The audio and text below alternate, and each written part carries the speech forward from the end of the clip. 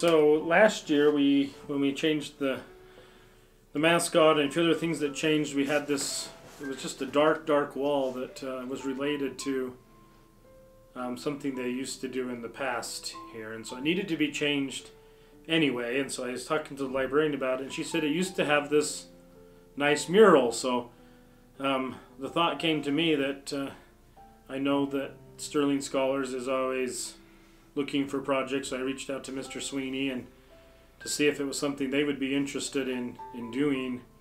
And so we met all of the Sterling Scholars here and kind of talked about the vision for having an area that represented all of the different areas, different ways that we gain knowledge, different kinds of knowledge. And so she then went to work. Amelia then put in the work to develop on a computer program this design and started to put it actually into practice.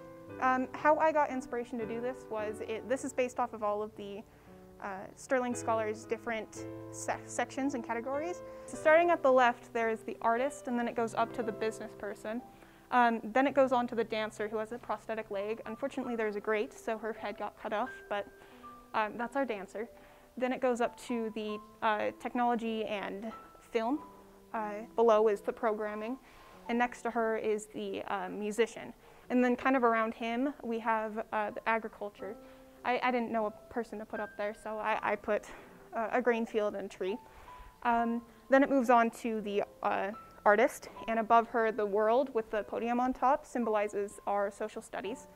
Next to her is the mathematician, and below that is the politician, and above him is the graduate/teacher.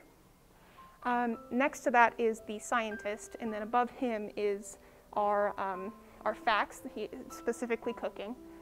Below that is our music and audio performance, and then the flags around there symbolize our world languages. So it was kind of an idea. We started with the dream of putting the mural back, and then she took it and ran with it. And she's worked tremendously hard. She would bring it to me, and we'd make a few suggestions, and she'd fix them, and then finally we came and started putting it on the wall. And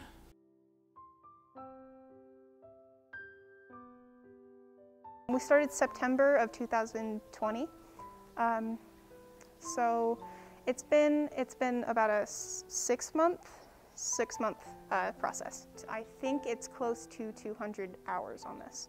The next step will be, as I would like her to maybe create something that would explain to the students what it represents, and that's the next project I'm going to work on with her.